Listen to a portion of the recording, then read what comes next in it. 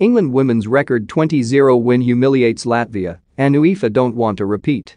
England women produced a record-breaking performance at Doncaster's Keepmoat Stadium as they beat Latvia 20-0 in a result that will not have gone down well at UEFA HQ. The Lionesses were cruising within 25 minutes, with Beth Mead bagging a hat-trick, Ellen White scoring twice, and Lauren Hemp also on the scoresheet to make it 6-0 before the half-hour mark.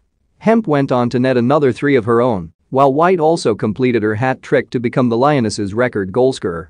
In total there were 10 different England goalscorers, with Ella Toone, Georgia Stanway, Bethany England, Jill Scott, Jordan Nobbs, Jess Carter and Alessio Russo, hat-trick, completing the rout.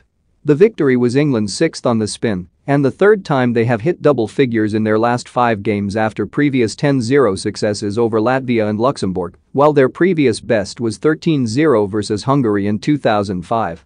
Sarina Wiegman's side remain top of their World Cup qualifying group and are in pole position to qualify for the 2023 tournament, having now scored 53 goals without reply. However, the manner of England's latest victory will not have impressed UEFA, who are seeking to alter the qualifying structure in an attempt to cut down on the number of one-sided matches. Do UEFA need to look at changing the qualifying structure for the Women's World Cup? Let us know in the comments section.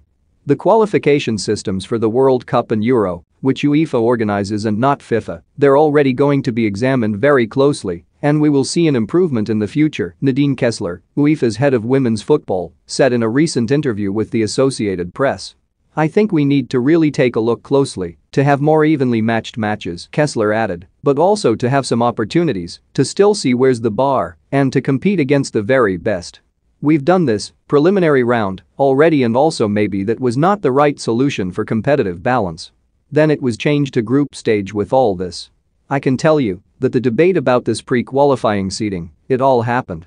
What you want to do is develop women's football worldwide of course, but the difference between qualities now is actually huge and it's not very competitive when you win 8-0, Wiegman said after England thrashed North Macedonia 8-0 in their opening World Cup qualifying fixture. Having too many matches which finish 8-0 or those kinds of results, that's not good for the game.